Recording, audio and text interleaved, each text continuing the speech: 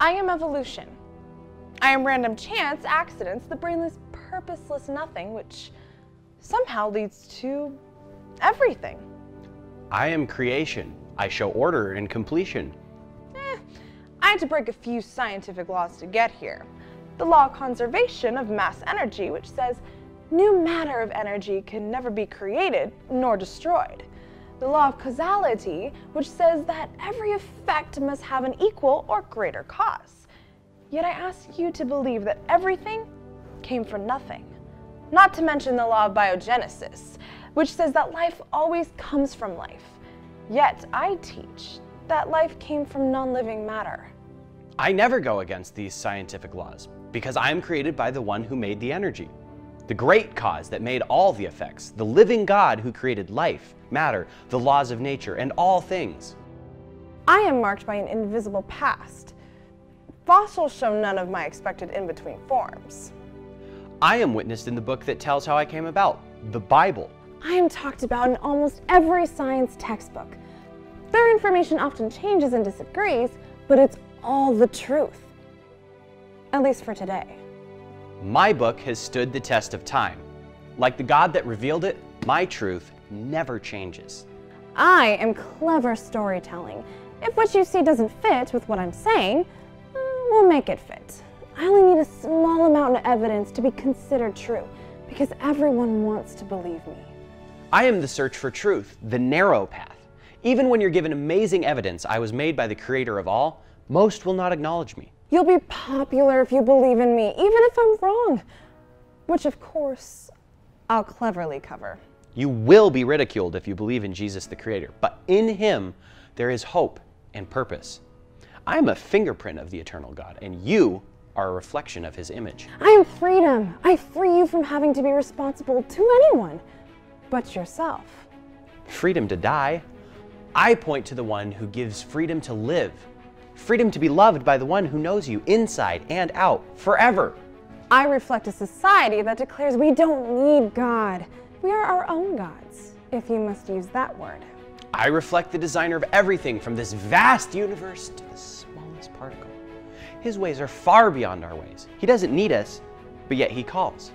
Will you hear? I am heard from the loudest voices, rock stars, movie stars, even many of your teachers, even powerful religious leaders. I am the still small voice calling you to follow the Creator and submit to Him as a Savior. I call a fetus a glob of tissue, a choice. I call it a masterpiece of the Creator from the very first cell, with a lifetime of choices to make. I am millions of years of death. Death? Yes. All the death through natural selection brought about life. Millions of years of death to get here. Death is my champion, and time and chance are his allies. Yes, I, the creation, groan in pain because of sin and death. But death was the payment for the wrongs we commit, not a way to advance the world. Yet within me is also evidence of new life. The way I am sustained, the miracle of a tree growing from a tiny seed, all point to my Creator, Jesus Christ, the one who stretched out the universe and allowed His human hands to be stretched out and nailed to a cross to pay off that death sentence for me and for you. It's free for anyone willing to admit their wrongs and believe that He died and rose again. Amazing life, eternal life. Believe in me and you can have your own way today and die tomorrow, and I will be served. For when you die, there will be no reason for your random existence. Believe in God and you will find ultimate purpose, the plan He had for you since the very foundation of the earth, because He loves you. Stop! Choose me, just accept it, nod your head, agree, then move on. Oh man, I've claimed the lives of so many. Today you believe in me a little. Tomorrow, you believe in your myth a little less. No, think. Don't just believe because everybody else does. Because if you look, really look, at me and the words He revealed, you'll see Him. Find Him and you will find life. Eternal life. It's your choice. I call heaven and earth to record this day against you, that I have set before you life and death, blessing and cursing. Therefore choose life, that both you and your descendants may live.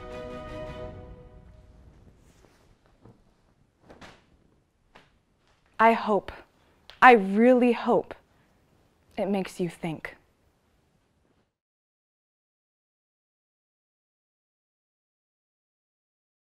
Is it just me, or is dating rocks not all it's cracked up to be?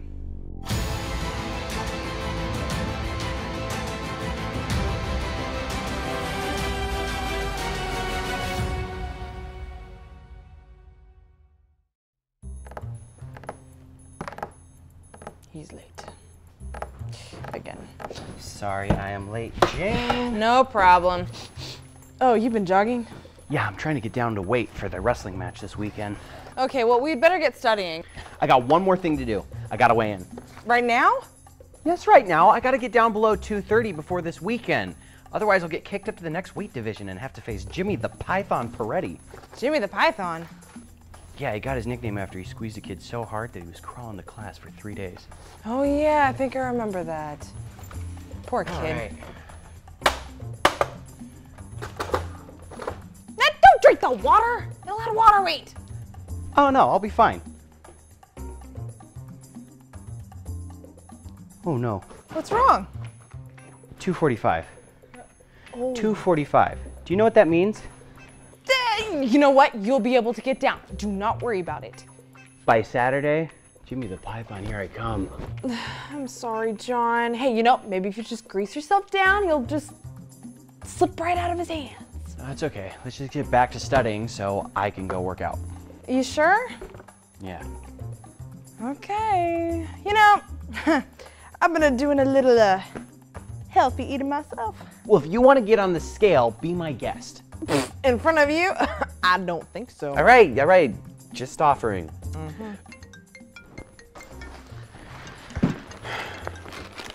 Phone call. I gotta take this one. Hello, this is John.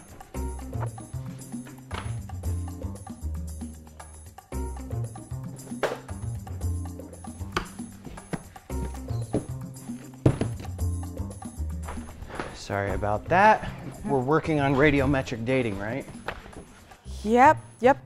Yeah, Radiometric dating. Jane? Oh, yeah. Sure. I've noticed this is one of the most heated battles, this whole dating issue. Well, that's because time is at the foundation for everything evolutionary theory teaches. Look, just read this section right here.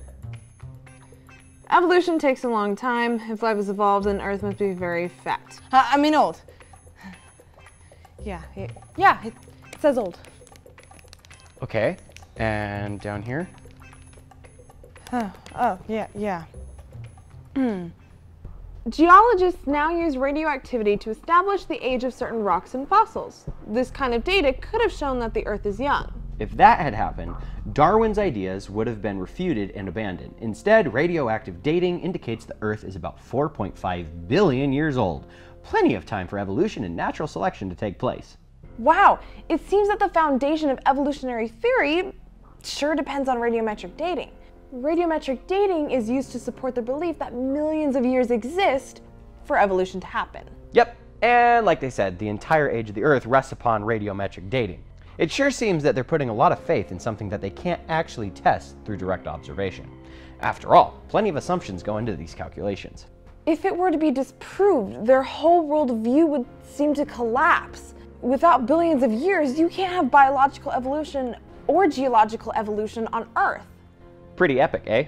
So, based on their dating methods, they've come up with an age for each section of the geologic column that we find on the very next page. And based on that, they determine the age of the Earth to be about 4.5 billion years old. Actually, the age of the Earth is based on the dating of certain meteorites. They assume these meteorites formed at the same time as the Earth and that dating the meteorites will give us the age of the Earth. With that as a start, they then construct the ages of the layers in the column based primarily on the layers of volcanic ash and igneous rock. Cookie, I'm not gonna be... Thanks. Wow, so they don't even use rock from Earth. I guess there's another something you don't hear about in class. So, for the test, could you remind me about how radiometric dating works? Sure. Can you hand me my water bottle? Wow, this thing's still half frozen. Now, pretend the water bottle is a rock.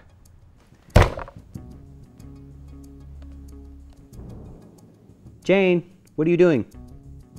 Pretending it's a rock.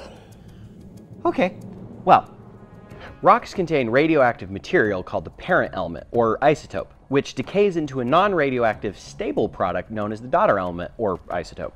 Okay, I remember now. So it's like the ice that slowly melts into the water. Yeah. And in the biology book, there's a chart here that shows potassium-40 decaying into argon-40. Okay, I see. So based on how we can measure it today, we assume that every 1.3 billion years, the amount of potassium-40 decreases by half. Right, a radioactive half-life. So when they discover a rock, they can measure the amount of parent material and the amount of daughter product, and using a chart like this, determine how old it is. So what's wrong with this method? Well, the methods measure only the amounts of isotopes in the rock. This is good science because it is observable and repeatable. It just gives the ratio of one element to another. But the age is an interpretation of those measurements, not an observation. And that interpretation assumes answers to all kinds of untested questions. What if the rock already had a daughter isotope in it from the very beginning? Or what if the rock gets contaminated? Or what if the rate of decay was rattled at some point in the past? What was the original ratio of parent to daughter isotope? One must assume no parent or daughter material was added or removed from the rock, and that the rate of decay has always been constant over millions and millions of years. Are those assumptions wrong? I mean, if you start with false assumptions, you could get really bad dates. Well, many scientists think they are, and our textbooks don't even tell us about all the assumptions required to date the rock. But the most convincing evidence is all the crazy dates they get with radioisotope methods. I wonder if our teacher even knows all the assumptions behind radiometric dating. To be fair, there are lots of dates that agree with one another, but there are many examples of different mineral components of a rock giving very different radiometric dates, and very often different isotope systems give different ages for the same rock. So how can you know which one is the right age, if any? And then there are rocks we know the age of, where we watched it cool from lava, that give radically older dates. Really? Yeah. A lava flow in a volcano of the North Island of New Zealand that happened in 1954 was dated to be 3.5 million years old. Wow, that's really off. A volcanic bomb that blew out of Mount Stromboli in Italy in 1963 was dated to 2.4 million years old. And that dated much older than it really was. A 10-year-old rock from Mount St. Helens lava dome dated to 350,000 years and older. If we can't trust radiometric dating on rocks that we can see formed, then how can we trust radiometric dating on rocks that we can see formed? Rocks that supposedly formed a million years ago. I know, right? And there are so many other examples. Check this out. Okay. What's this? You carry rocks in your backpack while you're jogging? Hey, hardcore. Okay, this rock was taken from the Ono Formation near Redding, California, where millions of sea fossils have been found. This lower Cretaceous rock is supposed to be about 112 million years old, but the marine fossil stuck inside the mud rock, an ammonite, showed 36,000 radiocarbon years. How can a rock be 112 million years old if it holds a fossil of only 36,000 years using a different method? I wonder if either date is meaningful. Seems kinda suspicious to me. The evidence isn't seeming too rock solid. Funny. Let me see your diamond ring. You mean my purity ring? It's got a diamond on it, doesn't it? Sure, I mean, check it out. Aren't they brilliant? Hey, at the jewelry store, the science said diamonds take billions of years to form deep beneath the earth. I doubt that. Researchers find carbon-14 in diamonds. Why is that important? Radiocarbon decays quickly. It has a half-life of only about 5,730 years. So its maximum shelf life is only about 100,000 years before it becomes undetectable. And it might be impossible to contaminate an old diamond with young carbon. Wow, so those diamonds must be younger than they think. So here's the real question. Why are any of these examples in our textbook? Well, I should get back to working out and... What? This scale is reading an extra 15 pounds on it. What? This scale is evil! Calm down. It just wasn't calibrated, okay? See?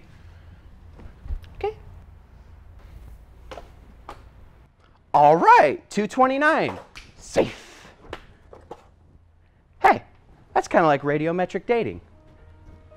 Maybe everyone's been trusting that it's accurate, but it's been giving them false numbers. With all the overwhelming evidence that it doesn't work consistently, I'm surprised that they present it with such confidence in our textbooks. Jane, it goes back to the original quote we read in the book.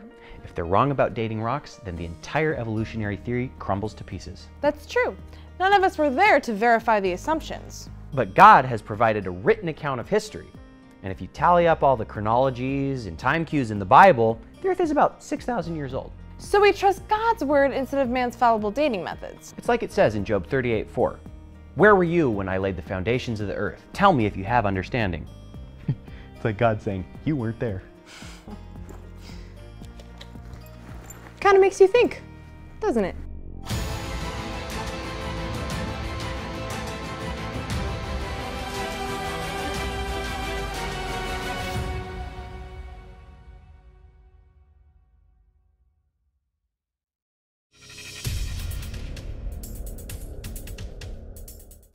Is it just me, or can things that evolutionists claim take long amounts of time actually happen very quickly?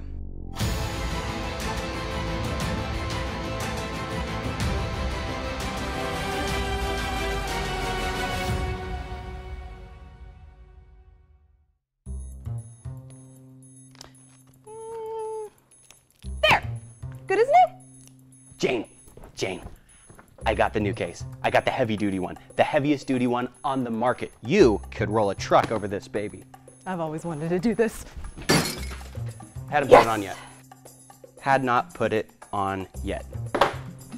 Oh no. Oh no. Oh, you didn't. Oops. Oh man. What normal person throws a phone? Well, I never said I was normal. Okay, I'm so sorry. Puppy dog guys. Well, you know, I'm not like upset. I was expecting a call from the scholarship board today. The process takes months, and if they can't contact me, it's just gonna be that much longer. We can do this, we can fix this. We just have to put the pieces back on the screen and then use this shipping tape to put it all back together. Not gonna work. Yes, it will. Yes, it will. Who knew a phone could shatter so completely? This is a nightmare. No, it isn't. No, look, we can do this. We can do this. We almost got it done. See? Look. Here's Australia. Okay, look, that can go there. And then look, we already have Africa. North America. Yes, see? Now look, soon enough we'll have Pangea, and then your phone will be able to work. Pangea? You mean the supercontinent? Yeah, I was just reading about it for this week's homework. Let's see, it was page 162. Now, right here, they believe all the continents were together to form Pangea 225 million years ago. But not everyone agrees, right? True. Thousands of scientists believe in fast continental sprint rather than slow continental drift. One famous scientist by the name of Dr. John Baumgartner created a computer model for plate tectonics that thousands of geophysicists use to investigate Earth processes. His model has given us an understanding of how the continents split apart thousands, not millions of years ago. Oh yeah, isn't he the creator of Terra? Yep. In 1997, the US News and World Report reported Terra was created by a Los Alamos lab scientist, the world's preeminent expert in the design of computer models for geophysical convection, the process by which the Earth creates volcanoes, earthquakes, and the movement of the continental plates. Didn't he show that they can also move very quickly? Right, but because the theory of evolution takes a long period of time to supposedly happen, many only accept uniformitarian ideas. Uniform who? Oh, it defines it right here. Geologists make inferences based on the principle of uniformitarianism. This principle states that the same processes that operate today operated in the past. So they can determine the rate at which a river is currently cutting through a canyon and then use that to determine how old it is? Correct, But what this principle refuses to take into account is the major catastrophic events of the past. Even many evolutionary geologists are starting to recognize the importance of regional catastrophes in understanding the geologic features on Earth. Ooh. I think this might be the scholarship board. Quick, hand me South America. Here. All right, here we go. Ready? Done. Go. Please work, please work. Hello? Yes, I was calling to let you know your hearing aids are in. What? I said your hearing aids are in. Oh, you've got the wrong number. So I'm guessing that wasn't the scholarship board? Nope. I probably missed their call. Now I'm not going to hear back from them for weeks or months. Well, at least your phone works. Okay. So, our textbooks say that rock layers take a long time to form. Have you heard about Mount St. Helens? Yeah. Okay, well, during the 1980s eruptions at Mount St. Helens, 200 layers of rock were deposited in 3 hours. Entire river systems were carved in a matter of months, right through 700 feet of hard rock. Examples like this cause geologists to rethink some of their previous ideas and give biblical creationists great models for the flood of Noah's day.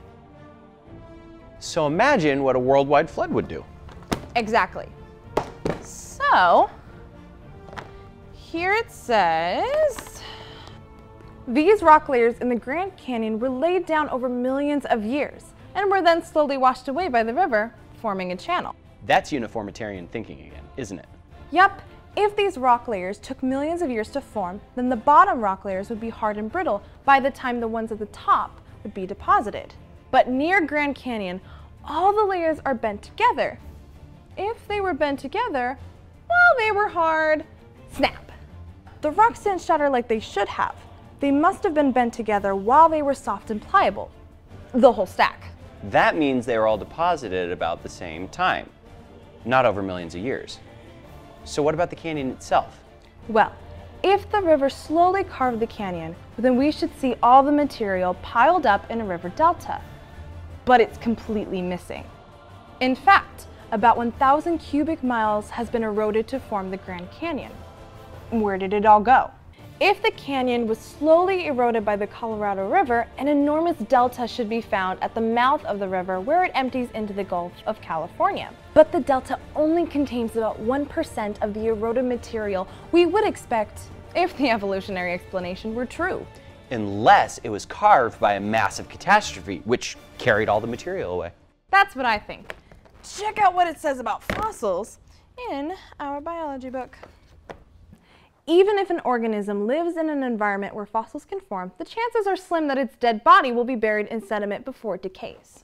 So, animals have to be quickly buried in sediment so its cells can be preserved and then replaced by the surrounding minerals.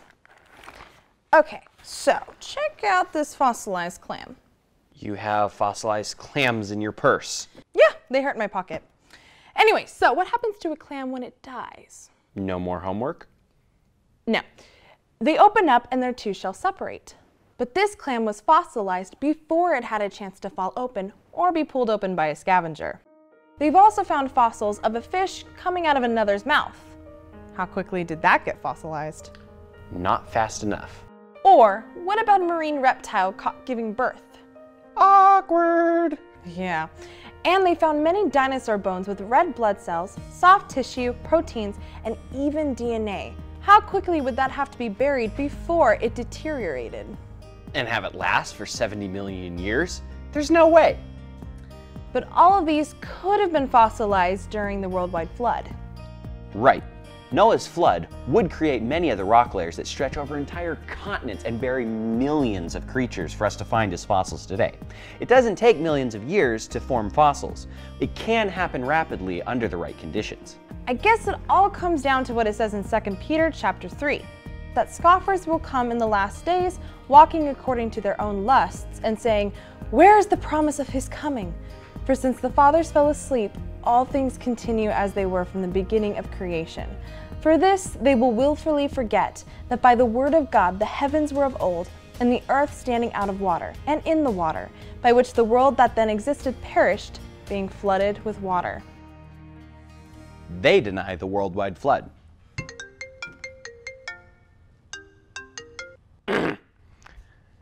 Yes, this is John. Really? Really? Really? All right, well, thank you very much. Yeah, I'll talk to you then. Guess who that was? That was the scholarship board. Did that go well? Yes! Yes! I got the scholarship.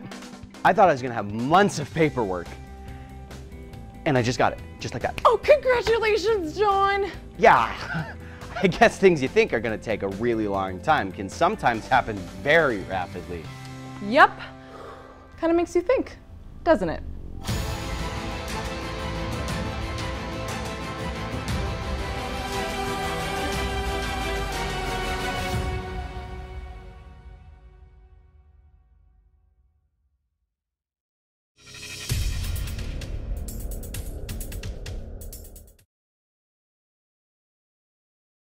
Is it just me, or does the evolutionary story keep changing?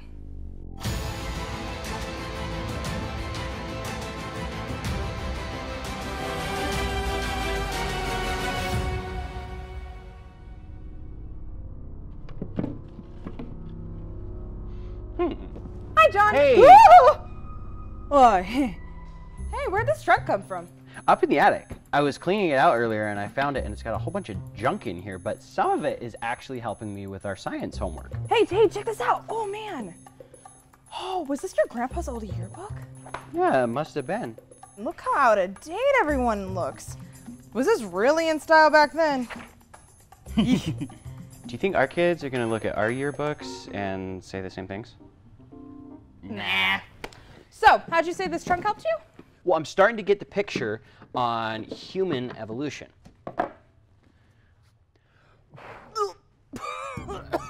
This book was published in 1925 by Sir Arthur Keith. And now he was the president of the Royal Anthropological Society of Great Britain. And the skull? It was found in 1912. Now, it called Piltdown Man the find of the 20th century. I think it was the New York Times said that it proves the theory of evolution. There were like 500 articles published when they first found this. Then in 1953, they discovered that the skull was a fake. Are you serious? Oh yeah. They took chemicals and they aged the skull. They made it look like it was really, really old. And then the jaw is actually from an orangutan. And the guy who discovered it, he actually filed the teeth down and made it look real. What the heck were scientists thinking? Have you ever heard of Nebraska Man? Nebraska Man was the first American ape man fossil to be discovered. And Harold Cook found just a tooth. Bet that made for some news and museum display. Yeah, well, it was big enough for the New York Times, okay? And then it went viral for back then, and the London News did a whole drawing on it from a single tooth. There's still a picture of him on Wikipedia. They drew all that based on a tooth? Yeah, but 10 years later, they discovered out that that tooth was actually from an extinct pig. No way. Yeah, so Piltdown Man was the popular proof for evolution for 40 years, and Nebraska Man was the popular proof for 10. Makes you wonder about what they're teaching us today. I'm way ahead of you. Take a look at my little brother's 6th grade history book. Really? Your brother's book? You have way too much time on your hands. Well, some of these ape men look familiar. Long lost relatives of yours? No, I'm just kidding, but no, it's because they're in our book as well.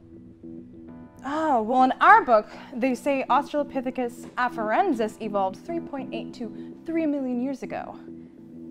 But in the 6th grade book, Australopithecus evolving 4 to 5 million years ago. Uh-huh. Now, look at this. This is an old 1951 Life magazine publication. According to this, Australopithecus lived 1 million to 500,000 years ago. Wow, that's different by a few million years. Mm-hmm. These dates are all over the place. Yeah, well, it gets worse. So this is our biology, the Holt biology book. Okay. And it shows Homo habilis as living 1.6 to 1.9 million years ago. But in the 6th grade one, it's 2.4 million years ago. So which one's true? I guess it depends on which class you're in. So what I'm wondering is if any of these dates are correct. It looks like today's truth is just tomorrow's fiction. If you look back at all the textbooks, they're all published at about the same time. Take a look at my little brother's 6th grade book. Now this book shows all of the popular fossils today. Okay, so here we are, Homo sapiens, right? But check out what came before us. Homo erectus. Right, and while he had a human body, evolutionists like to point out that he had a different skull, at least a modern human skull. Now, the journal Science, back in October of 2013, they reported they found skulls in Georgia, like Russia. It shows how different the Homo erectus skulls can look. Wow, they are so different. Homo erectus and human skulls can be very similar. In fact, they did a study on 202 modern-day Aborigines, like Australians, on the shape of their skulls, and they found that 14 of the 17 traits were the same on the Aborigines as on the Homo erectus skulls.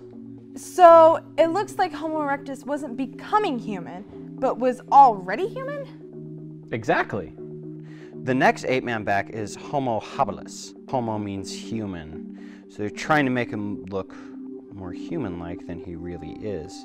So Richard Leakey is a famous evolutionist, and he said, of the several dozen specimens that have been said at one time or another to belong to Homo habilis, at least half of them don't. But there is no consensus as to which 50% should be excluded. No one anthropologist's 50% is quite the same as another's.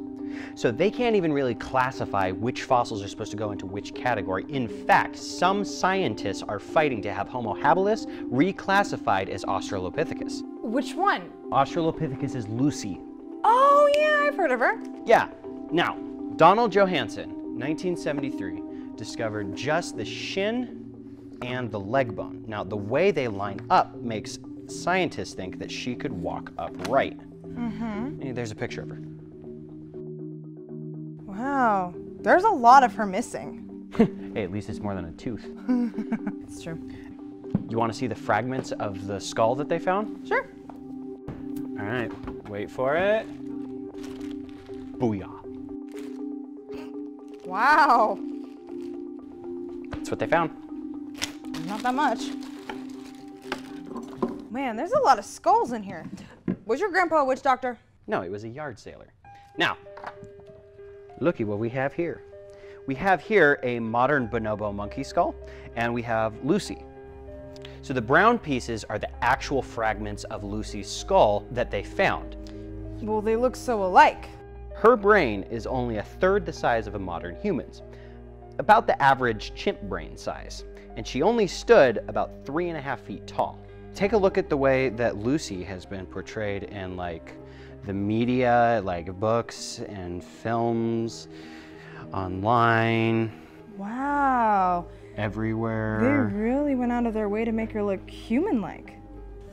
Take a look in our other biology book. Oh, wow. Hey, look at the whites of those eyes. You know, I've been to a lot of different zoos and I've seen a lot of different apes, and each of them have completely brown eyes, and not the eye whites that us humans have. Man, it even looks like she's thinking about something. Yeah, bananas. I don't think they found any eyeball fossils, but if you wanted to make an ape-man look more human, changing the colors of the eye whites in pictures is a good way to do it. That's true. Here's a picture of what she probably looked like. Man, what a difference. Yeah, well, they do say they have found several complete skeletons of the Australopithecus, though not specifically Lucy. They found around 362 actual specimens from the species Australopithecus, specifically Lucy. However, Charles Oxnard said, the Australopithecines known over the last several decades are now irrevocably removed from a place in the evolution of human bipedalism. All this should make us wonder about the usual presentation of human evolution in introductory textbooks. Well, now you understand why I've been digging through this chest. I mean, really, the way it looks is that Lucy's just an extinct ape. I'm kind of feeling angry. Like I've been duped. Same thing with Neanderthals. Check out these illustrations that came out after they started finding Neanderthal fossils. Check this one out. This was published in the Illustrated London News about 100 years ago. Whoa. Okay, that's pretty brutish. Now, do you want to know what they think he looks like now? Sure. Wow. Just recently, scientists have discovered that Neanderthals buried their dead. They worked with tools, they wore makeup, they controlled fire, and they even found in a cave in Israel that Neanderthals and humans were living together and building families together.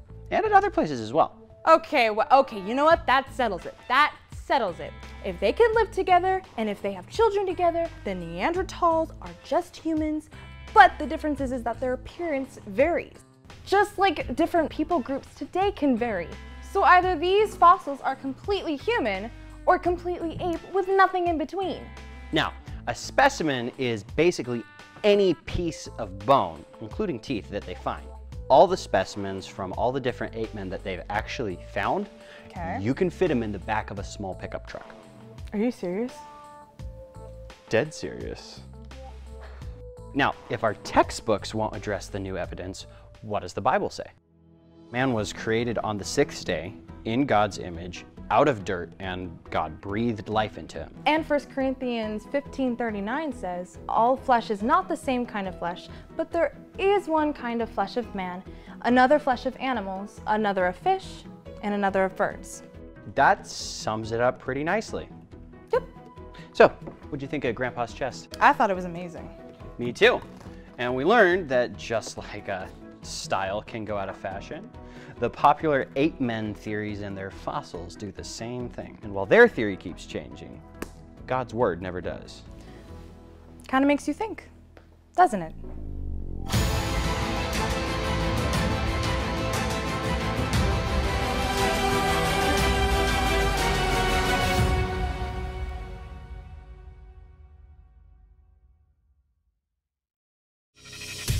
Is it just me, or is it kind of creepy that evolutionists say we're made up of spare parts?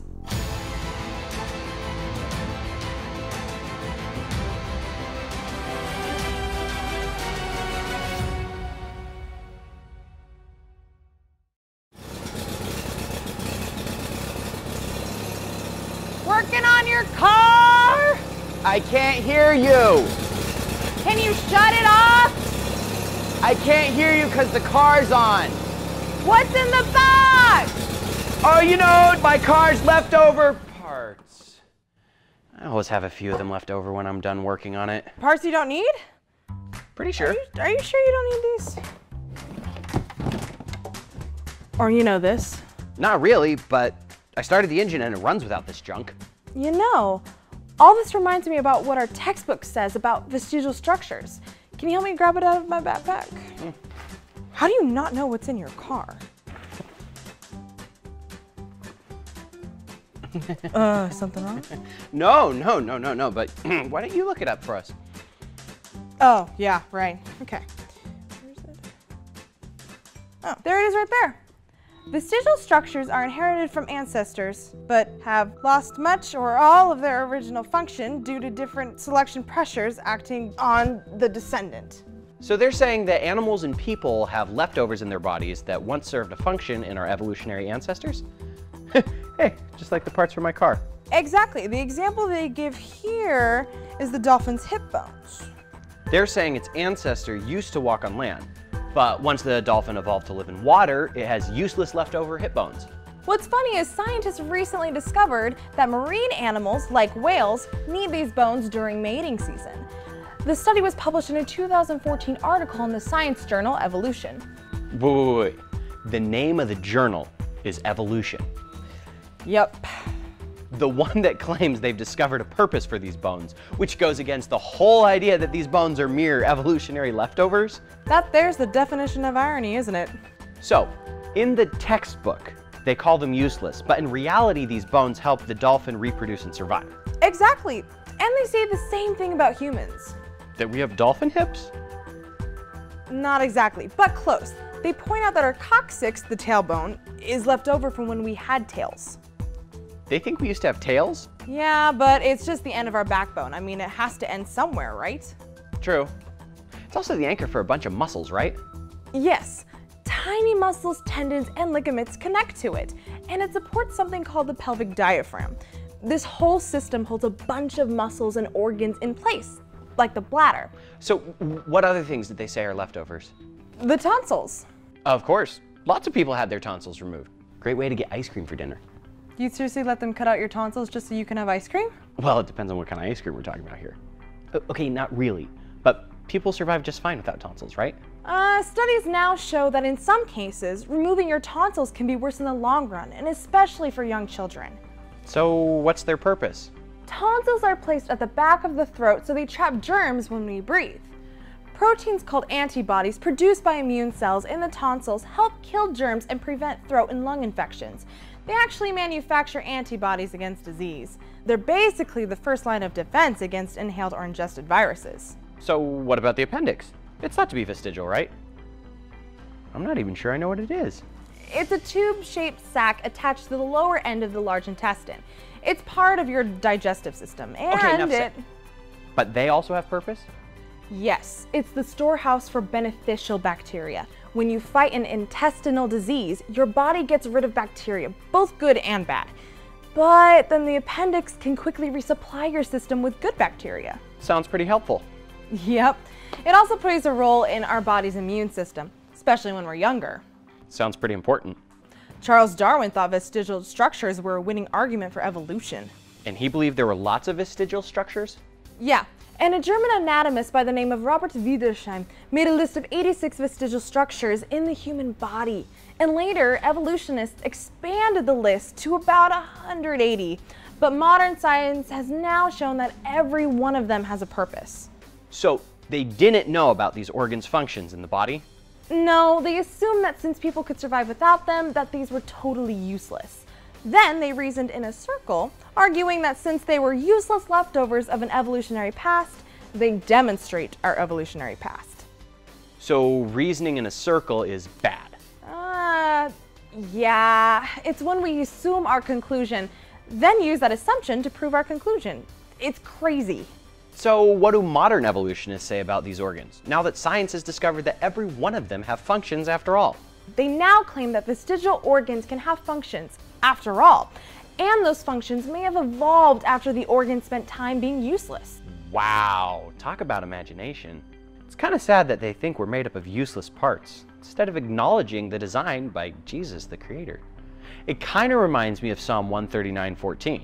Yeah, it says, I will praise you, for I am fearfully and wonderfully made. Marvelous are your works, and that my soul knows very well. God has a purpose for everything, even if we aren't sure of what it is. I guess that could be true of my leftover box of parts, huh? Yeah. By the way, this is the air cleaner that filters air going to the engine, the EGR valve regulates exhaust, and the EVAP canister prevents gas from leaking into the atmosphere. Whoa, you know about all this stuff? My dad's a mechanic. Okay, well, can you show me where they go? Sure. All right, one last thought. The fact that evolutionists can't find any useless organs really destroys the idea that we're made up of spare parts. Yeah. Kind of makes you think, doesn't it?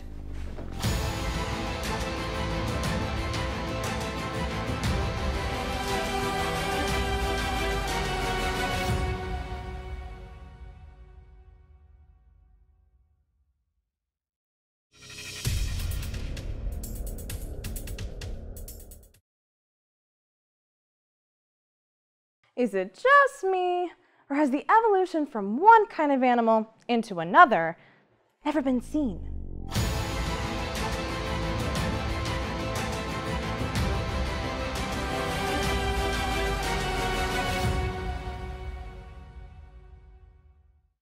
So Darwin's finches left South America, traveled to the Galapagos Islands, and over time, each island developed its own species. But is that really evolution? Jane, look at it. Got a new app for my phone. Flashlight. I love this phone. It's got like everything you need on it. It's got GPS, it's got constellations. What did people do before smartphones? Their homework. Dude, watch this. Nice. Now can we turn the lights back on so we can study? Yeah, sure. You and your cell. I know, right? This phone and me, we're gonna take over the world. Can it make me a puppy?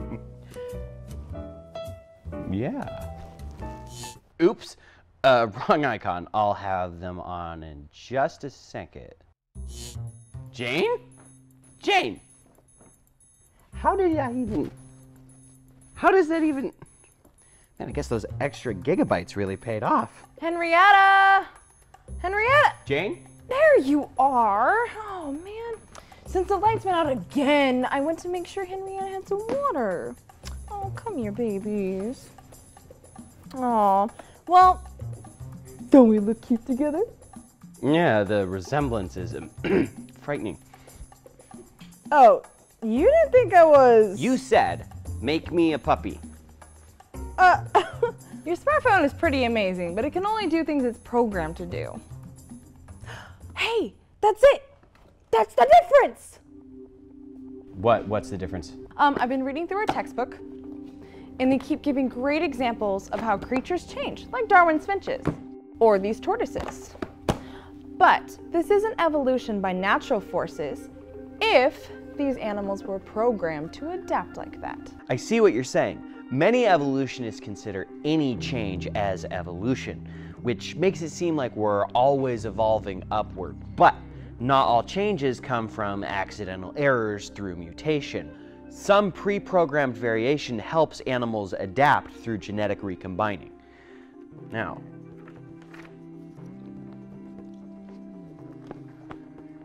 look at this. Our book lists the sources of genetic variation. This page lists the two main sources of change as mutation and genetic recombination. So mutations would be accidents, errors? Right. Mutations are usually caused when there's an error copying a creature's genetic information, which is found in its DNA. It can lose, duplicate, or even copy letters in the genetic code. But if I delete, scramble, or duplicate letters, won't I eventually get a new word? Sure, but a new word doesn't necessarily mean anything. So if I scramble the letters in puppy,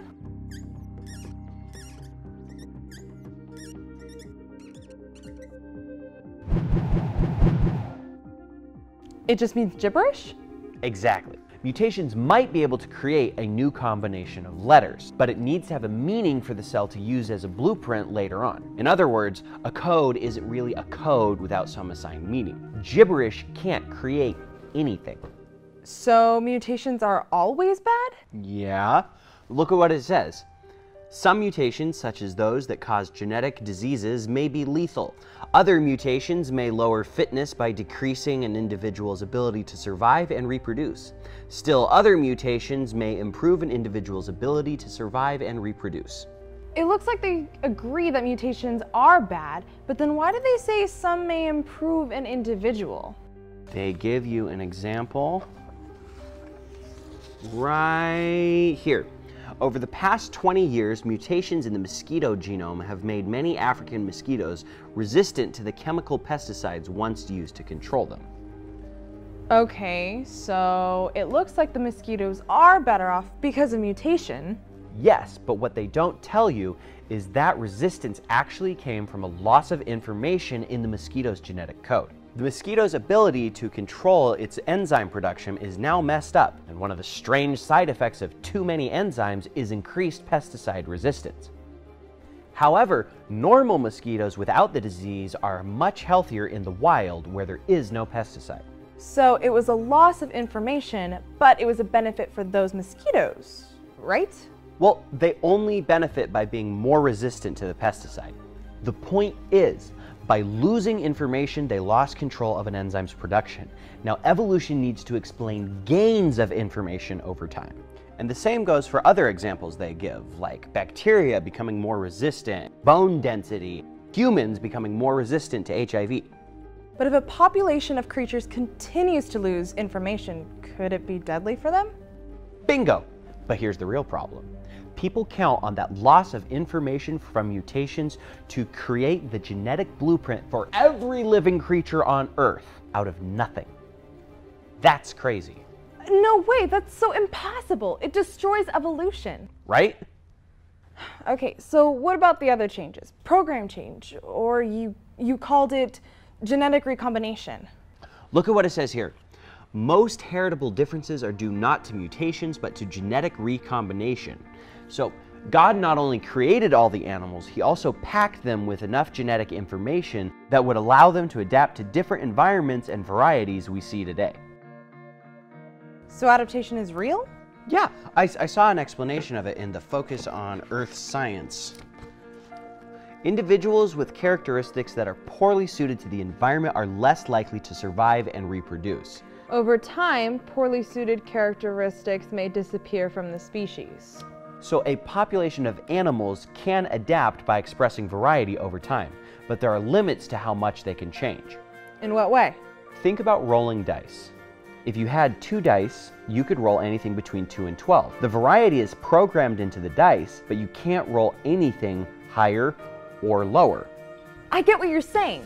Likewise, animals can express a lot of variety, but there's a limit because of the finite genetic information they have.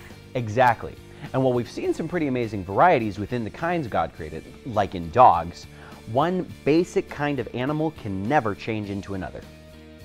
And that fits with all the examples we see in these textbooks. Although they like to point out the differences in finch beaks and tortoises. It's just adaptation within the genetic limits of that kind. Right, but then they pass it off as evolution. And you know, I used to think that all these arguments really showed evolution, but then I got to thinking, studying changes in a beak shape, like Darwin's finches, won't show you where that beak came from. And despite the minor changes, a finch is still just a finch. But the truth is what we read in Genesis 1:25. And God made the beast of the earth according to its kind, cattle according to its kind, and everything that creeps on the earth according to its kind. And God saw that it was good. So adaptations are kind of like the apps on your phone. Yeah, I can't change a person into a puppy, but I can run the programming that's already on my phone. Boy. Kind of makes you think, doesn't it?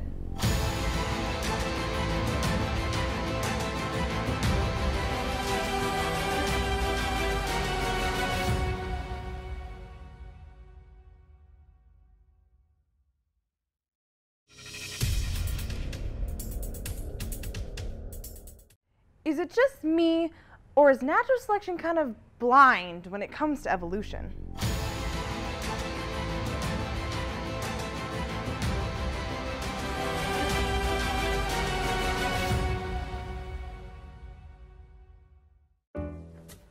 John! Where is he? Huh. Let's see here. Ooh. Messing with my privacy.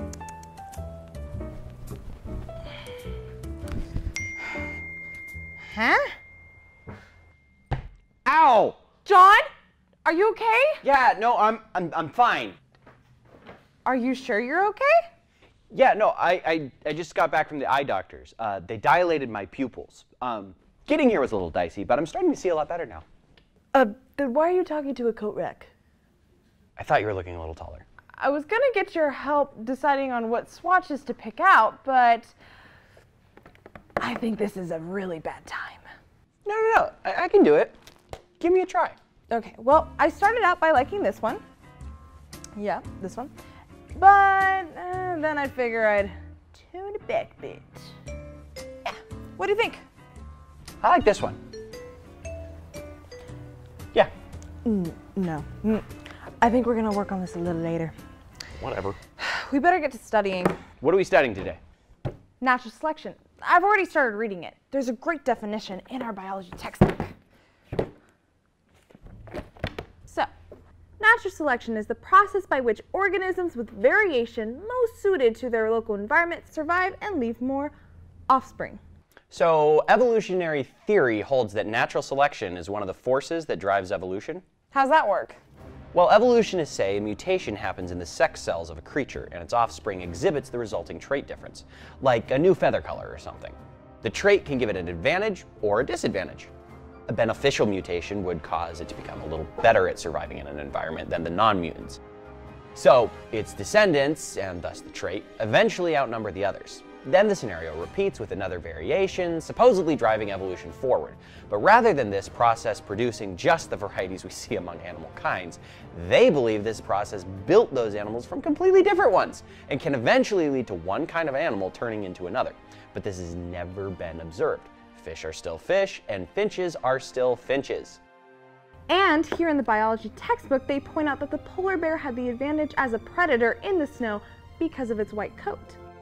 And it also shows that if you start with yellow and green grasshoppers, two different traits inherited from the parents, the green may outnumber the yellow in a green environment because they are harder for birds to see and catch. So, did the grasshoppers think through how other animals would avoid it if it looked more camouflaged? Did it know how to genetically engineer itself to express those colors? Did a polar bear engineer its own white coat? No, but that's not what evolutionists believe.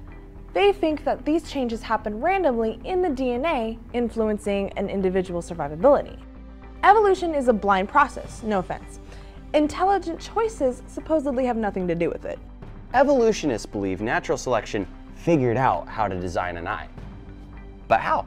It would have to build and preserve over who knows how many generations, hundreds of complicated interacting eye parts, including proteins that were all useless until the whole package was eventually assembled. How'd it know to engineer animals for flight? Or a navigation system so tiny it can fit in the head of a monarch butterfly, which is smaller than a pin? How'd it wire a human brain that's far more complicated than our best computers if it is a totally blind process with no goal or purpose in view? You're right. Natural selection is just a process. It doesn't have a brain. It can't think or design. It had no foreknowledge of what it was trying to accomplish. And yet, coupled with mutations, it's been assigned godlike powers to create things way beyond man's understanding. Yes! It's like they've replaced God's power with random mutations and natural selection. As the textbook points out, it favors a creature's overall ability to survive, but the actual changes are happening deep down in the creature on a microscopic level inside the genes. Wait. So you're saying that when certain individuals die, all their genes just go away? Meaning that natural selection has no power in selecting individual genes? Well, it can't see genes, just whole organisms. Kind of like me trying to help you pick out swatches that I can't even see. But it looks like you're doing better now. I am. So how about this one? Or maybe not. Also, natural selection is supposed to mean survival of the fittest. But what if someone, nobody in particular, had their eyes dilated and was leaving when they knocked over the fish tank in the waiting room? You didn't. Anyway, if exactly half of them died because they didn't get them in the water, was it survival of the fittest? No, it was survival of the luckiest. Yeah, well, here's a picture of two mutant flies and a normal one. Which one do you think is the most likely to survive in a particular environment? None of them. When I hit him with my fly swatter. All right. The normal one would probably survive best. But it depends on the environment, right? Yeah. So evolution that turns a simpler organism into a fruit fly relies on mutants becoming better able to survive as new genetic information is added, and then surviving to pass their genes onward. Mutants are usually worse off since most mutations are harmful, and natural selection actually cleanses the population by killing the less fit mutants. This might help keep the most effective traits within a population. So the real world works exactly opposite of what evolution requires. Bingo! And while lots of small mutations can give a survival advantage in specific environments, virtually all the real-life examples show a loss of genetic information, not a gain. Evolutionists have tried to propose various genetic explanations, like gene duplication, but they're putting their faith in a process that has never actually been observed. What's gene duplication? It's when a whole gene accidentally gets copied and then it mutates to become another new gene. Nice story. Have scientists ever seen that happen? Nope, never. And most examples of supposed evolution in action involve things like chemical pathways and small changes in proteins. But how do you get a fin to turn into a limb and then a human hand? They tell interesting stories about how it must have just happened, but I can't find any evidence it actually happened. So, a typical mutation removes information, but only a mutation that can add information really explain how philosophers came from fish. And if you think about it, natural selection can't create anything. It can only deselect by killing whole individuals with traits that are already present in a population. Wow, you're right. You can only select something that is already present. How could nature ever add information to some DNA by subtracting some of what is already there? Great question. And speaking of information, here's another question evolutionists have not even come close to answering. How could chemicals from early Earth spontaneously form molecules with information?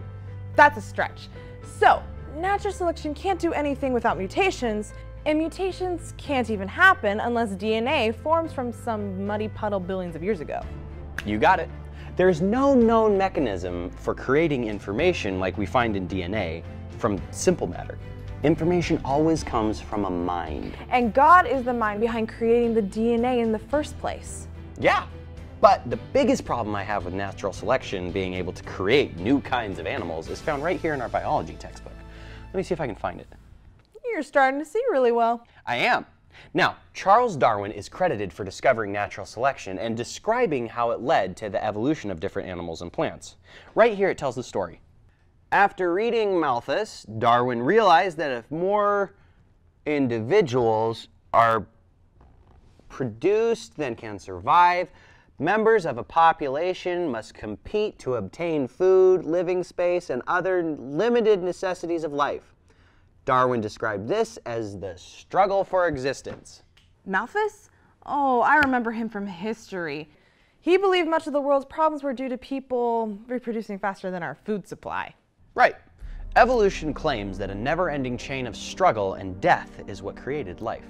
But the Bible paints a different picture. Genesis 3 says that death, pain, and suffering came from man's rebellion against God. And Romans 8 is clear that earth is under a curse because of our sin. But God didn't leave it there. 1 Corinthians 15 says that one day death will be conquered. O death, where is thy sting? O grave, where is thy victory? The sting of death is sin, and the strength of sin is the law. But thanks be to God, who gives us the victory through our Lord Jesus Christ. So death is a horrible thing. The Bible calls death the punishment for our sins and the last enemy. Because Jesus Christ took that penalty in our place, we beat death by getting to spend an eternity with God. Evolutionary history says death of the unfit over eons changed fish into humans. But biblical history says that death changed already created humans and fish and the whole universe into a place with problems that Jesus will one day solve. Wow, it seems so strange that the things our textbook says could have so much to do with what we believe about the past and about reality. Okay, speaking of beliefs, how would you define religion? I know this from class. It's basically defined as a system of beliefs. Right, so would evolution qualify as a religion? Well, okay, the struggle for survival over millions of years of death is what supposedly created the different kinds of life on Earth, including humans.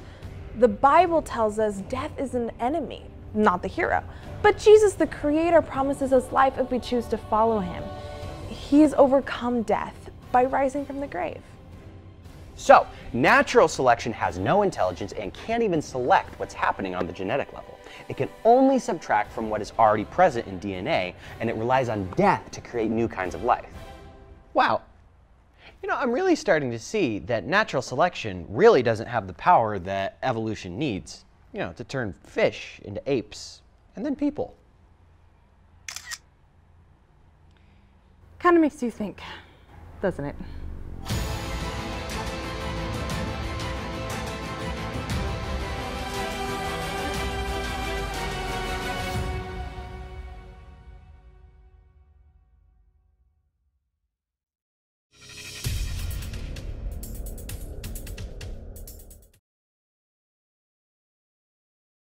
Is it just me, Or does the evolutionary tree seem more like an orchard?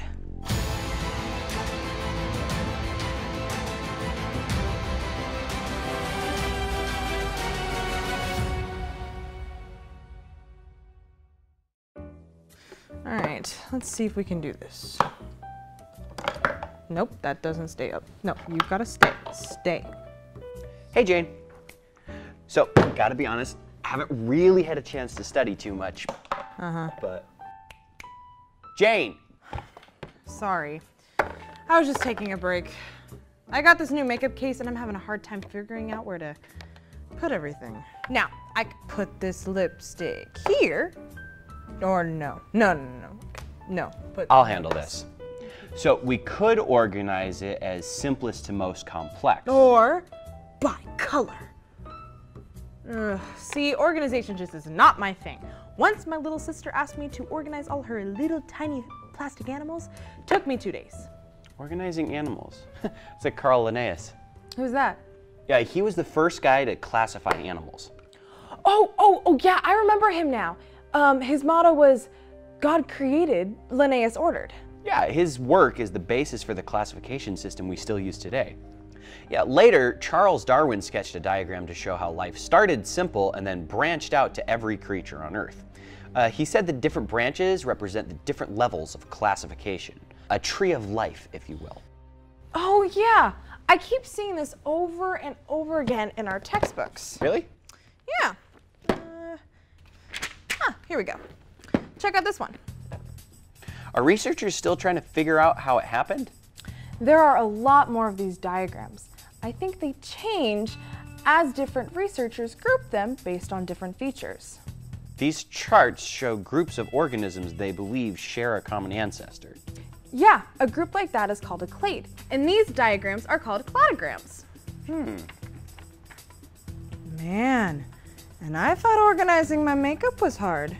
So do they. Well, not your makeup, classifying animals. Okay, so remember that modern evolutionary classification is a rapidly changing science with a difficult goal: to present all life on a single evolutionary tree. As evolutionary biologists study relationships among taxa, they regularly change not only the way organisms are grouped, but also sometimes the name of groups. Remember that cladograms are visual presentations of hypotheses about relationships and not hard and fast facts. Whoa. You're saying our textbooks say that cladograms are based off hypotheses, not facts. Yeah, I'll show you why. Flip forward a page. That's because they only have living animals or fossils for certain places on the branches. These are real animals or fossils we've actually discovered. But these branching points are just imaginary lines that represent the hypotheses about which animals evolved from a common ancestor. No facts support them that can't also support different links, or no links. The transitional fossils they represent have never been found. If they were, well, we'd see their pictures here, right? Though evolutionists point to a few examples, there should be thousands.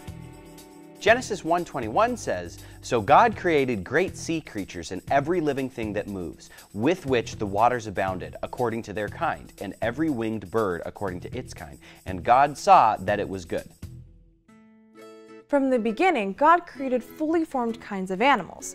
So it isn't a tree like Darwin thought. Instead, it's an orchard.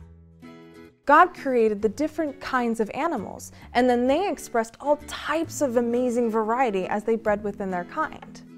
And recombining genetic possibilities that God packed into the original kinds produced that variety? Exactly.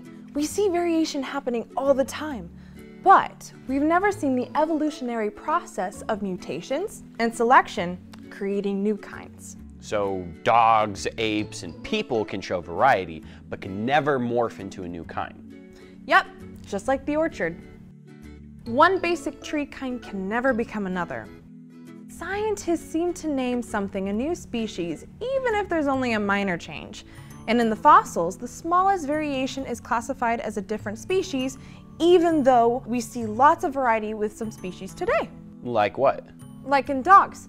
Just think about all the variety in the breeds of dog kinds Canis familiaris in the last 200 years. If future paleontologists dug up the bones of a bulldog, a chihuahua, and a Great Dane, they would surely classify them as 3 different species, but they are all the same kind. Whether beaks of a finch change shape or a color of a moth, the changes are limited. When it's just expressing variety within the created kind. Yup, so evolutionists consider adjustments to existing traits evidence that evolution made those traits in the first place. So, what if God made each basic kind with potential to change some of its traits, but no potential to morph into a different kind? Dogs can breed with coyotes, and coyotes can breed with wolves. They called a coywolf, so they must all be part of the same created kind. So they have a common ancestor, but it was the original dog kind that God created, not the transition between a reptile and a mammal like they show in these textbooks.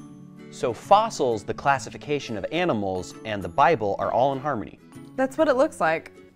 Well, all of that gives me an idea. What if we organize your makeup by kind? All the nail polish in one spot, all the eye stuff in another, and all the lip things elsewhere. That's brilliant! We do an orchard, not a tree. Kind of makes you think, doesn't it?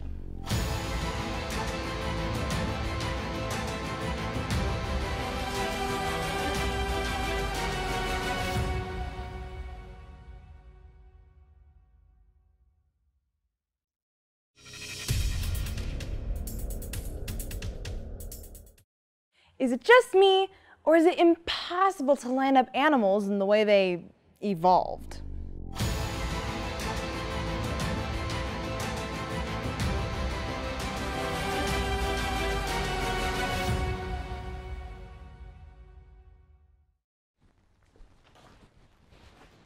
What's wrong, Jane?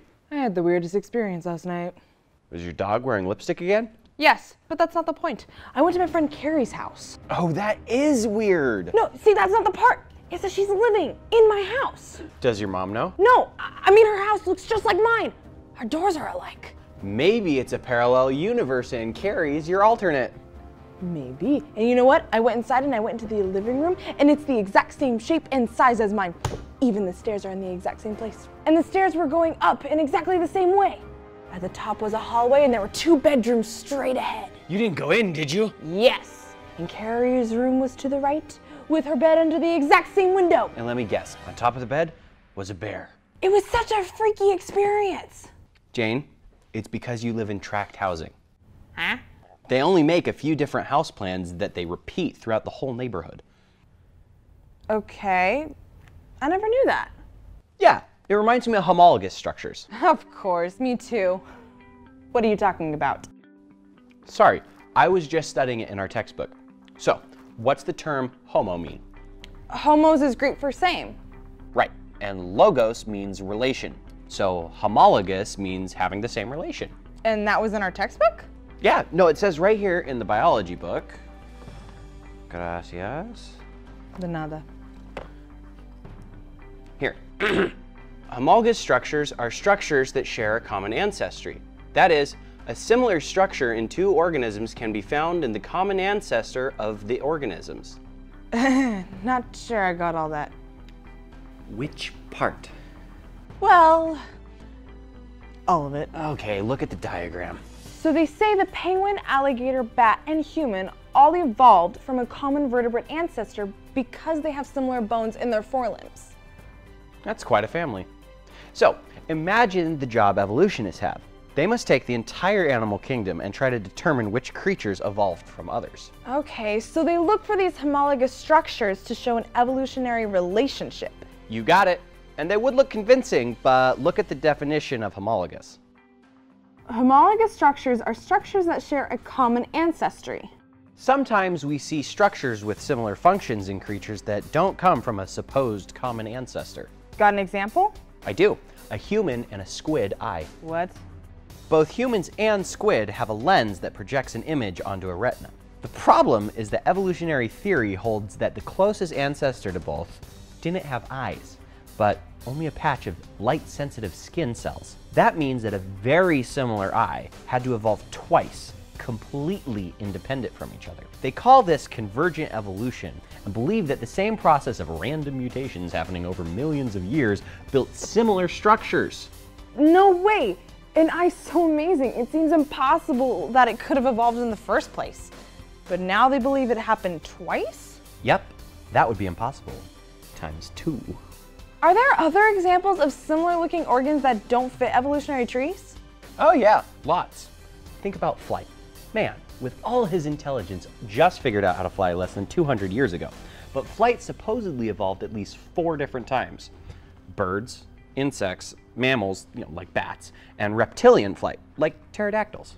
Now that makes it 4 times impossible. So, going back to the human and squid eye, would they be called homologous structures since they look similar? Nope. When similar structures are found on creatures that aren't considered closely related, they are called convergent. So they evolved completely independent from each other? Yeah. Evolution supposedly built the same basic organ more than one time, but it sounds more like a rescuing device, like a make-believe story than a scientific concept. So how do you know the difference between when similar structures are homologous and when they're analogous? I'm not sure. It says here, homologous structures are structures that share a common ancestry. But how can anyone be sure that structures actually shared a common ancestry? When similarities fit evolution, they're homologous structures. But when they don't fit, they claim the structure evolved more than once? Wow, that's circular reasoning. How so? Their evolutionary theory decides what is homologous, and then they say homologous structures prove evolution. Hey, that's right. That's really messed up. So how do creationists explain similar structures? Simple. They share the same master designer, God. God built similarly designed features into his creatures, making sure each feature was precisely tailored to fit that creature's systems. It's like airplanes, skateboards, cars, and motorcycles. They all need wheels and tires, but designers made them different to tailor them to each vehicle's unique specifications. It's also like the similarities between yours and Carrie's house. They were designed by the same architect for the same purpose. That sounds like Nehemiah chapter 9, verse 6. You alone are the Lord. You have made heaven, the heaven of heavens, with all their hosts, the earth and everything on it, the seas and all that is in them. And you preserve them all. The host of heaven worships you. So similar structures point back to a creative and intelligent God, not to the circular reasoning or random coincidences of evolution. Kind of makes you think, doesn't it?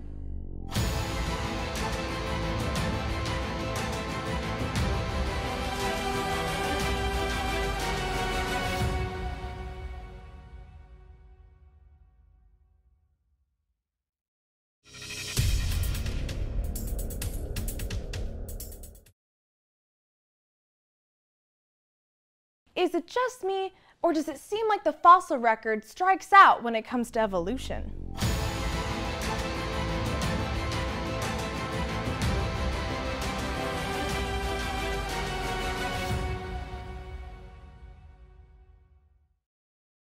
Practicing for the big game this weekend? Yep. You're looking pretty good. Oh, thanks. Yeah, just remember, keep your eye on the ball and your swing will just naturally follow through. Thanks. Good advice. So what are you up to? Well, I need to practice for the speech and debate tournament this weekend. Oh yeah, the big debate over the fossil record. Yeah, you could say I'm a little nervous. You'll do great. It's just like baseball. Keep your eye on the topic and your presentation will naturally follow through. John? Oh, John. Oh gosh, I killed him. No, John, are you okay? Ladies and gentlemen, it's been quite a game so far. There's 2 outs, and it appears that Jane's up for Team Evolution. You ready? Yep, I'm going to knock this one over the fence as I take a swing at it with ancestral forms. What do you mean by that? Evolution predicts that we should have fossils of the simplest creatures at the bottom of the rock layers, showing a time when life supposedly started evolving on Earth. Okay, you ready? Let her rip. Strike 1. Wow. What kind of a pitch was that? Nothing special. It's just that some of the lowest rock layers with fossils, called Cambrian, reveal incredibly complicated creatures right at the start. If evolution were true, we would expect to see single-celled organisms down there, then basic-looking multi-celled creatures above them. Instead, we see Cambrian layers full of very complex sea creatures with no clear ancestors in the lower rocks. The Cambrian presents a dramatic explosion in animal varieties, including an example from every one of today's major groups, plus more besides. Look at this trilobite, for example. Its vision system was more complicated than yours or mine.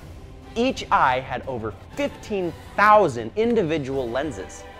So there are no simple creatures gradually leading up to them? Sorry, they just appear suddenly in the layers. Okay, well you got me with that one, but I'm gonna nail it with this one. I'm swinging with transitional fossils this time. Okay, here comes the pitch. Strike two. Whoa, that flew by. What kind of a pitch was that?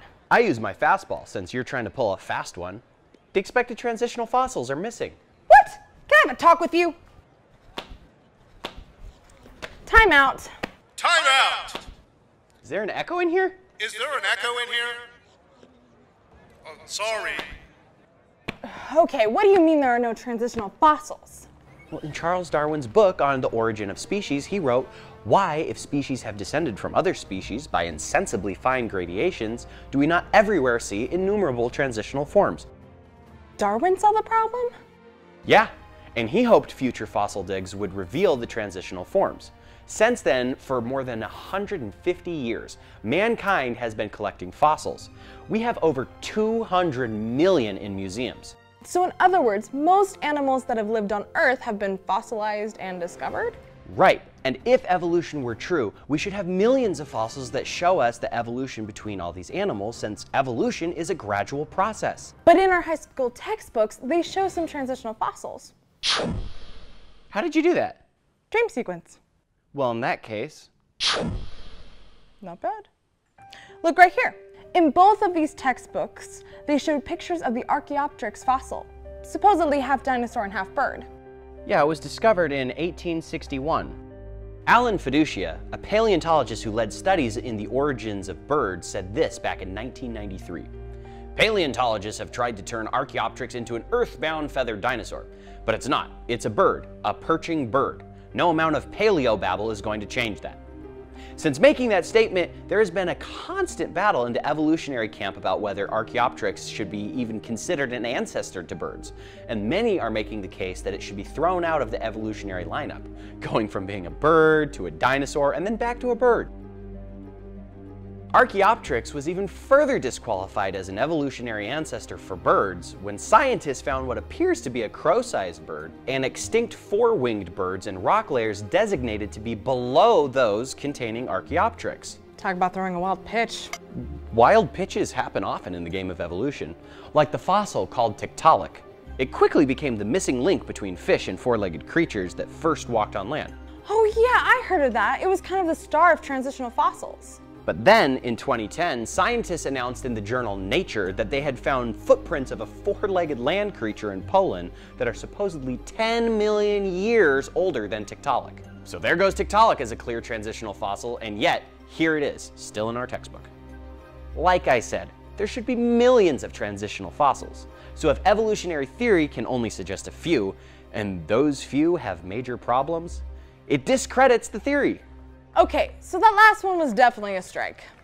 But I'm ready for one more pitch. What are you swinging with this time? Evolution theory holds that Darwin's evolution tree started simple and then branched out to all the amazing animals we have today. Okay, guess you can give it a try. Yes, I can. Strike three. Evolution has struck Oh, out. shut it! Batter out. That was a curveball. Yep, we see that there are many more kinds of animals than we have today. And many of those went extinct? Opposite of evolution.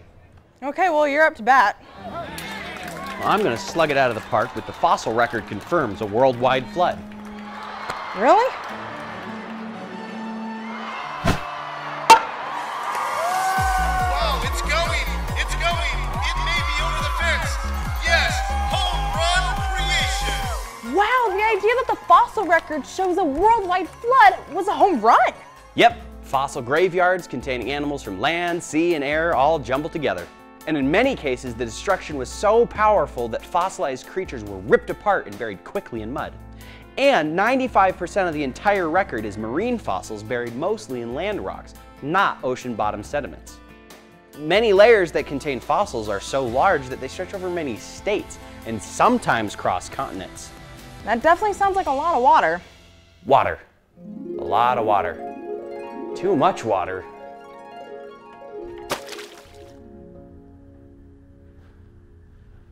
Oh.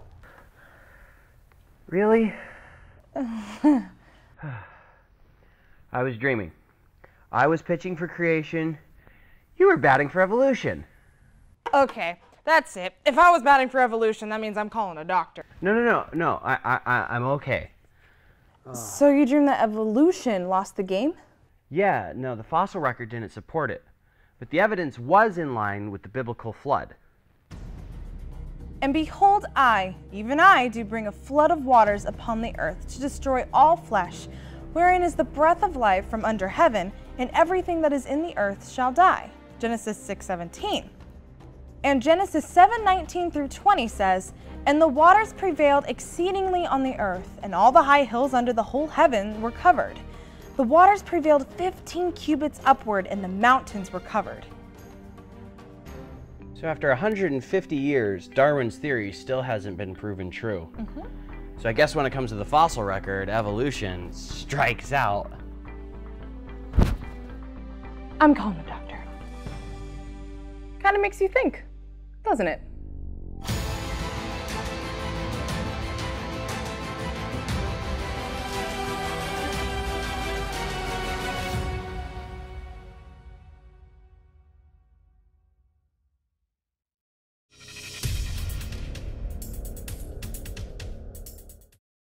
Is it just me, or does a 100-pound wolf-like creature turning into a 360,000-pound blue whale seem a little hard to believe?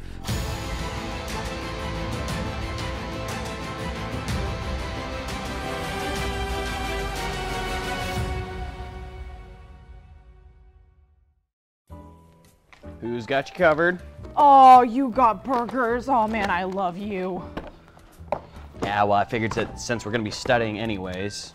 Oh yeah, pretty much. All right, let's see what you got here. We got the old macaroni fries. We got some burgers. Silverware? For burgers? I don't know, the girl who was giving all this stuff out was like a zombie. So, you know what's going to be on this test, right? Yeah, whale evolution.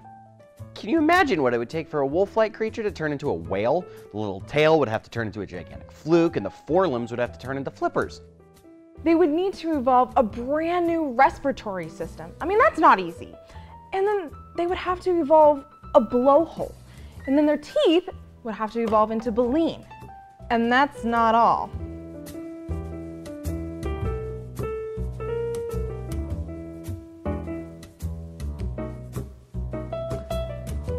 Wow, there are way too many changes that would have to be made. Including growing several hundred times bigger. Yeah, like Aunt Madge during Christmas. Yeah, so we're gonna have to study. I mean, if we don't, this test is gonna be an epic fail. Hey, you know what I'm thinking? That we're really living on a snowflake in Whoville. No. But cramming all these facts into our heads makes me feel like we're some sort of contestants on Jeopardy. Welcome to Evolutionary Jeopardy, the game where you never know how things will turn out. Jane, pick your category. I'm gonna go for whale of a tail for 500. Okay, this category focuses on different animals that supposedly evolved into modern whales. From the high school biology textbook, we see the first animal believed to begin evolving into whales. It says, Masoni kids are one hypothesized link between modern whales and certain hoofed animals. Oh, what is the imagined category of animals that includes sheep, camels, pigs, cows, deer, and wolves, thought to be the possible ancestors of whales? That is correct! Wait, the entire evolutionary ancestry of whales is based on an imaginary creature? Yeah. That's true. Jane? Okay, Let's see here. Oh, I know. I'm gonna go with Howling for the Sea for 1,000. Your biology textbook also shows a diagram of a whale evolving. It depicts the next creature in the lineup, which was discovered in the 1980s. They only discovered partial fragments of the wolf-like skull, and since they didn't have the rest of the body, they imagined that it was an intermediate between a land animal and a whale. And textbooks included illustrations of it swimming in the ocean. But then more fossils were discovered, showing it to be nothing more than a land animal. Yet it still appears in your textbook as an ancestor of the whale. Yes, Jane! Oh, there was a fly on my buzzer. Sorry, that was not stated as a question.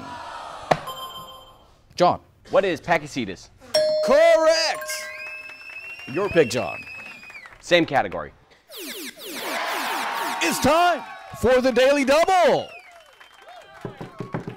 If you answer this right, John, you'll get double the amount. There are only 2 fossils ever found of this next creature on your chart. In your biology textbook, it says, the limb structure of this creature called walking whale suggests that these animals could both swim in shallow water and walk on land. However, it appears to be nothing more than a land animal. In other words, it was defined as a walking whale. Not because it had a whale's tail or flippers or a blowhole, but simply because they believed it to be. In fact, they didn't even find the part of the skull that would have a blowhole. But they still add a blowhole in museum drawings. And since it was a land animal with 4 legs, it was then called a walking whale. What is Ambulocetus? You are correct! Wow, that's some serious circular reasoning. John. I'll go with Whale of a Tail for 3,000. This creature is often depicted in museum and textbooks with a tail fluke. However, they never found the fossil bones for their tail. Also, this creature was often portrayed with front flippers until they found fossils to show it actually had front legs. What is Rhodocetus? Correct! Hallelujah. Hey! I think this is my thought bubble. Who cares?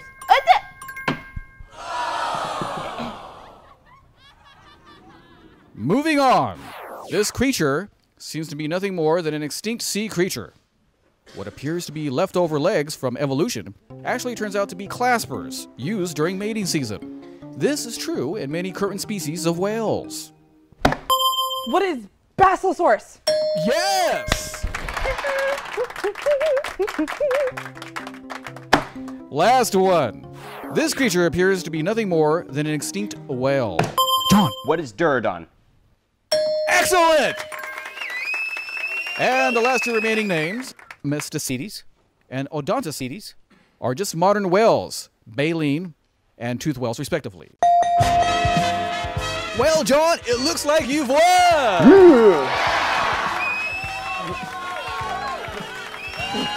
You've won our grand prize.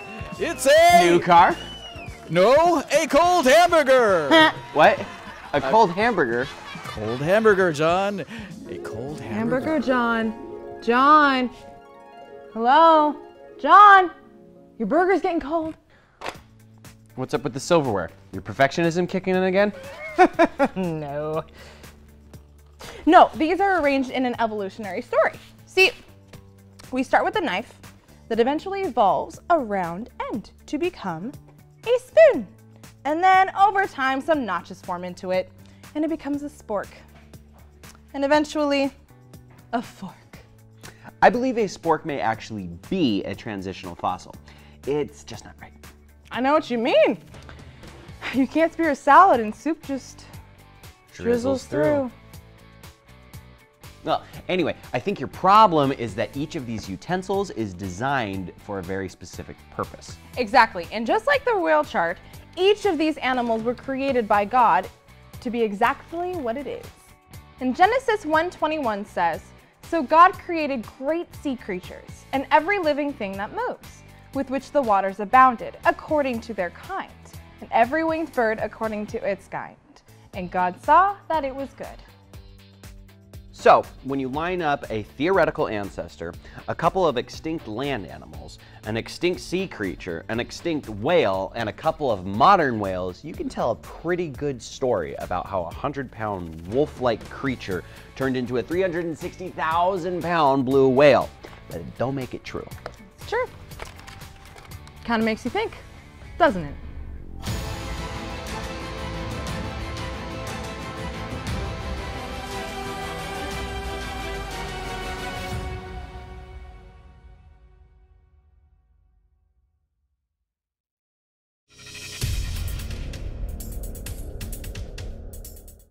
Is it just me, or is the explanation for mass extinctions kind of missing the explanation part?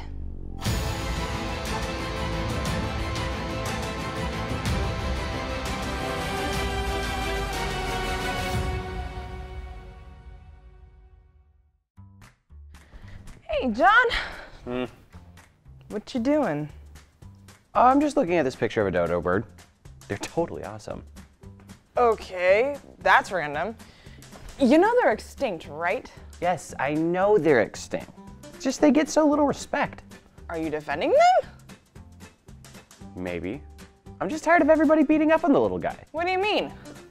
Well, they went extinct and now everyone just wants to make fun of how stupid they were. You gonna start a fan club or something? Already have. I shouldn't have asked. Soon I'll have caps, pens, paperweights, all sorts of official name brand dodo products. It's gonna be big. Right. Somehow, I feel that this is all going to go the way of the dodo bird. Do you see what you just did there? You instantly connected failure to the dodo bird. Okay, sorry. I just didn't realize this was such a passion of yours. Yeah, honestly, it just got me thinking about extinction. You know, I've already started reading about that. Many evolutionists believe there are probably 5 different massive extinctions in Earth's history. You can see them right here. They date these extinctions by where they believe they see them in the geologic column. So the most famous one is the huge asteroid, right? Yeah, right here it says, evidence shows that at the end of the Cretaceous period, a huge asteroid crashed into Earth. And then, about that same time, dinosaurs and many other species went extinct. About that time? Well, this theory's had some problems. First, some scientists dated the dinosaur extinction 300,000 years after they say the asteroid hit. A little delayed action there. Another study suggested that the asteroid was too wimpy to cause the mass extinction. Another team claims that they found dinosaur fossils that lived past the impact. So, it's far from settled. Is the same thing true for other mass extinctions? Right here it says, until recently, researchers looked for a single cause for each mass extinction. Then it continues. Many mass extinctions, however, were probably caused by several factors, working in combination: volcanic eruptions, moving continents, and changing sea levels. You mean they only have several different ideas about what caused mass extinctions? Right, but they just listed everything that would be taking place during the worldwide flood. Wow, you're right. You know, Genesis 7:23 says, "So he destroyed all living things which were on the face of the ground, both man and cattle, creeping thing and bird of the air. They were destroyed from the earth. Only Noah and those who were with him in the ark remained alive." This fits perfectly with all the massive fossil graveyards we find all around the world. For example, at the Lance Creek Formation in Wyoming, we found lots of species of dinosaurs mixed with birds, fish, crocodiles, lizards, snakes, turtles, frogs, salamanders, and small mammals, all laid down by water catastrophe in sedimentary layers. You know, I've heard that almost every dinosaur graveyard in the world shows fossils deposited by or in watery mud or sand. And even more incredible, many dinosaur fossils are found in a classic death pose with their necks arched back, possibly from choking. Exactly.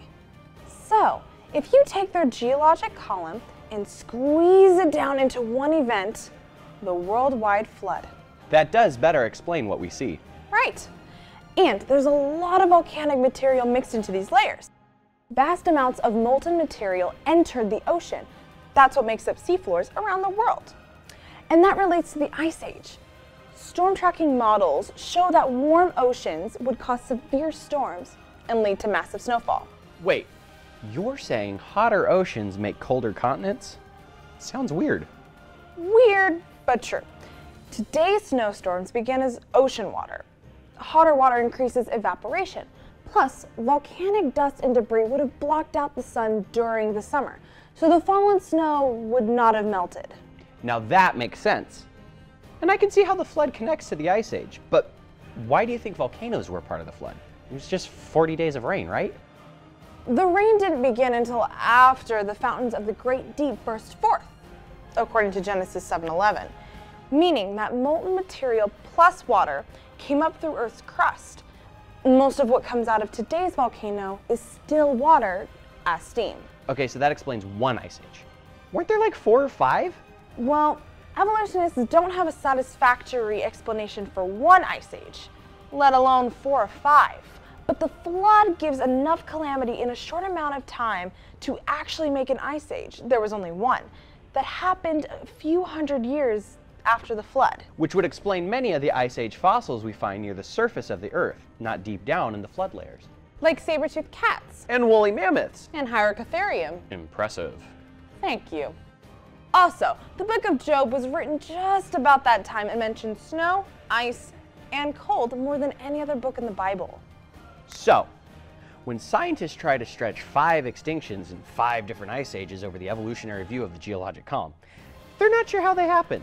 But when you compress the geologic column down into a biblical time frame, it's all explained by a worldwide flood followed by an ice age. Yep.